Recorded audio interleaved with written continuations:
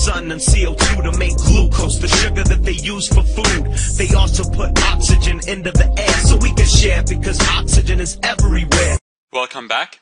In the last video we talked about some of the trends in population estimates across some of the different species found in Australia. What we're going to do in this video is our next stop on, which says outline factors that affect numbers in predator and prey populations in the area studied. So we're going to go over the word predator and prey, what exactly that means as well. But outline just means we have to give the basic features or basic facts. So basic facts of those factors that affect both predator and prey in any given area. So the area that you study. So we've had some area that you studied, and there'd be specific interactions in that area itself. So for example, these are a couple of examples of predator and prey, because I want to go over that word first to make sure we all know what the predator and prey is. So for example, here we've got a fox which is hunting some kind of rabbit.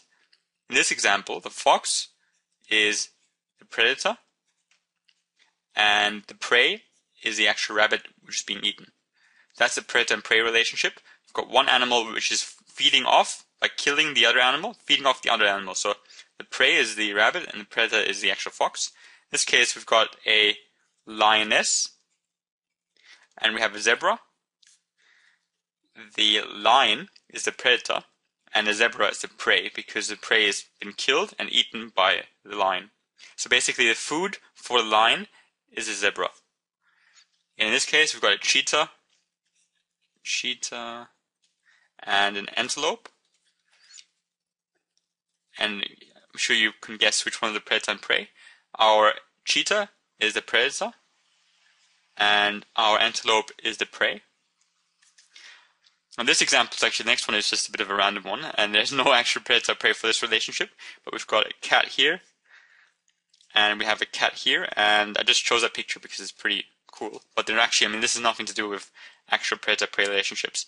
They're just having a fight. None of these are not either predators or prey. That's not a predator prey relationship, because this cat won't eat this cat, they won't be eating each other, they're just having a fight. But overall, the idea between predators and prey is that one is eating the other for its food. Not just killing it, but killing it for its food. So the actual dot point says outline factors that affect the numbers in predator and prey populations in the area studied.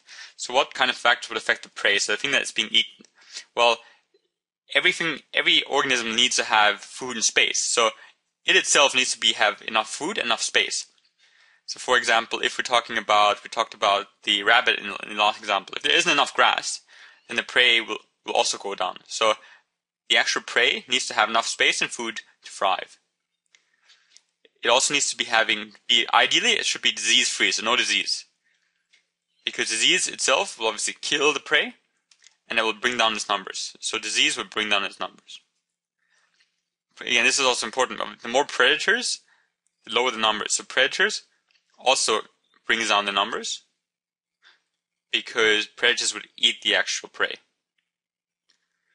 And time of the year, again, sometimes you would have seasons where they might breed. So there would be the breeding seasons, which means the numbers would go up really high.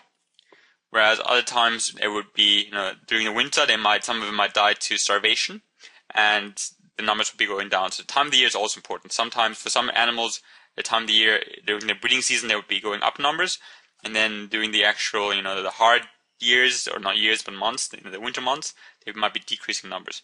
The time of year depends. These are some of the factors that affect the prey. Now, the factors that affect the predator, the food availability, because every living thing needs food. But the thing is with predators, their food is actually the prey. So the number of prey is important. The more prey there is, the more food they have. And also competition is also important. So for example, we had the example of lion and the cheetah that I just mentioned earlier. And they both live in the same ecosystem sometimes. So what that means is you might have, lions and cheetah both, they're not trying to eat each other. They're not predator and prey relationship with each other. They're in competition with each other. So they might be going for the same food. So if there's lots of prey available, that's good for lions and cheetahs. But the problem is if there's lots of lions and cheetahs around, then there's too much competition and the prey will be spread over too many animals. So competition is generally a bad thing as well. It will affect the predator numbers. So more competition, the smaller numbers. And the more food available, the higher the numbers for predators. And also I just wrote the other factors mentioned. because stuff like disease and time of the year, that's also important for predators. And even the number of predators might be. So for example, even though let's say a rabbit eats a grasshopper, so the rabbit is a predator and the grasshopper is the prey, but even the rabbit would have a predator. So for example, a hawk might eat the rabbit. So the actual predators also need to care about different types of predators they might have. The more predators that they have, the lower the numbers. But these were some of the factors that affected. And what you also need to know is you need to be able to kind of draw or be able to interpret a graph, which I'm going to draw in a second. Because what you can imagine here, what I've drawn here is we've got the green ones are meant to be your prey, and then your red dots are your predators. So what happens if, for example, initially we've got 1, 2, 3, 4, 5, 6, 7, 8, 9 prey, and we have 1 and 2 predators. So at the moment, everything's looking good for the predators. They'll have plenty of food, right? So what they'll do is they'll start eating a couple of them. So this one might, go here and grab this one and eat it. And then this predator's gone. And eventually this one might eat this one and this one's gone. But now they have lots of food. So what they'll do when they have lots of food is they'll start reproducing. So, you have a new predator being born because of that food, and maybe another one. And eventually what will happen is there's going to be more and more predators, and they're going to feed off the prey. So they're going to eat more and more of them. So again, we might say, okay, a couple of days later, a couple of months later, another couple have been eaten, and then the predator numbers have increased more because they've got so much food. But all of a sudden, you'd see that ratio being different. Now we've got much more predators than prey. And remember, predators want to have food, and their food is their prey. So now, some of them will starve. And they'll starve because there isn't enough prey around. And they'll be going down because they're starving.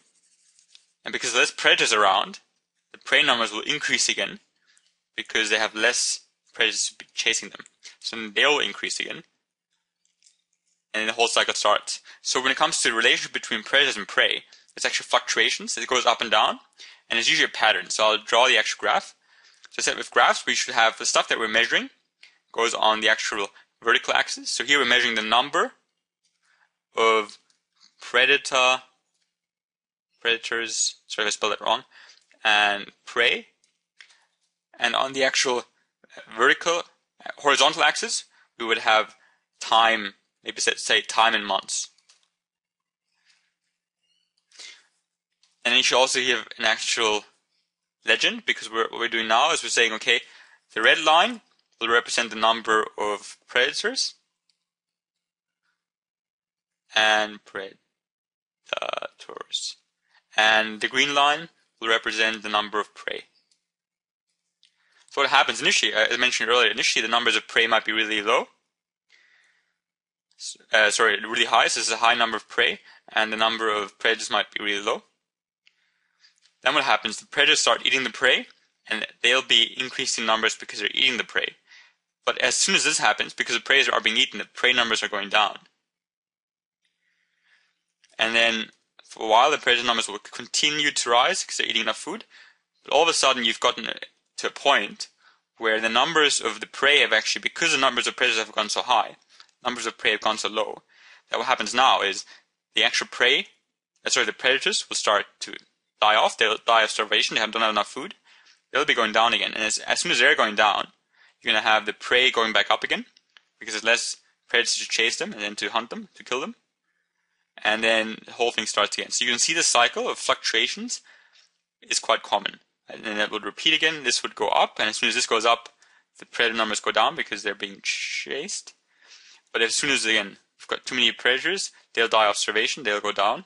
And because they're going down, numbers of predators will increase. So if you were to say, this line here, what I'm going to draw now, this would be the constant, everything's constant, right in the middle. But that rarely happens when it comes to predators and prey. There's usually this kind of relationship, where the numbers of prey might be really high and then predators might be low, but then the preys are starting to be eaten by the predators. So preys go down, predators go up, and then this whole cycle starts again. So this is an actually quite common relationship between predators and prey, and these are some of the factors that affect the actual relationships. So for prey, they themselves need to have enough food and enough space to be able to grow and reproduce. They should be disease-free. If they have too much disease, then their numbers will go down.